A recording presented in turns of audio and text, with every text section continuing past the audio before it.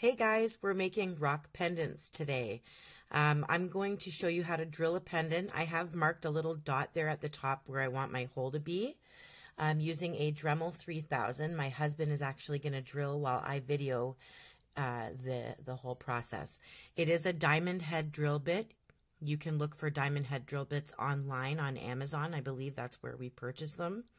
I will put all the links in the description for you where I buy my stuff here in Canada. Now you'll need a shallow bowl of water on a piece of cardboard. You want to put your rock on the cardboard or it's just going to slide around on the bottom of the glass. Make sure that you only have enough water that it just sits above the stone. You just need it to be wet.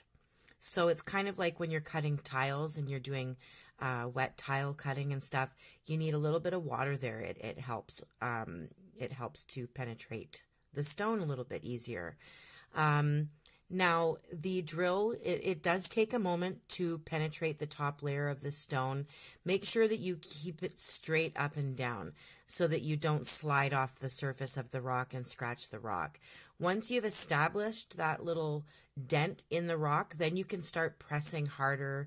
You can rock it back and forth to adjust the size of the hole that you want. And here I'm just showing you that you can also drill previously painted and sealed pendants as well. If you don't have a drill but you want to paint up some and then get a drill later and drill them up, you can wait till after they've been painted. So that's just so you know. I painted this up so that I knew where I wanted the holes to be. And I marked them out for my husband, of course, using paint. And then I resined it, and now he's going to drill a hole on the left side and the right side for me. Make sure you clean your water. It does get foggy really quick with particles from the stone itself. And if you can't see what you're doing, it makes it for a really tough drill. Make sure you change your water if it starts getting foggy, and wear a headlamp or have really good lighting so that you can see what you're doing. My husband is wearing a headlamp, and I've got the flash from my phone as well shining a light so he can see really well right now. You'll hear the sound change once it hits through the back of the stone, and then just lift it out carefully and you have a perfect little hole for a bale to go in. Now, I do purchase sterling silver or stainless steel bales on Amazon.com or Amazon.ca here in Canada. You can purchase bales at any store that sells beads and jewelry making supplies. You can probably get them at Walmart. But I simply, because I live in such a small town at the moment, I purchase a lot of my stuff online and it gets shipped to me. You can see here it's starting to get a little bit foggy. He's penetrating through the stone, and he'll still be able to see, but here we've got a perfect little hole. I'm actually going to put a ring in either side and hook a chain to that ring, so it's going to be gorgeous. Here's another stone that he drilled for me already earlier. And now you just put a bale on. These are the stainless steel bales I was mentioning. You just put one of these on. Make sure they're big enough for the stones. You got to keep in mind when you're drilling a stone, is it going to be too heavy to hang around someone's neck?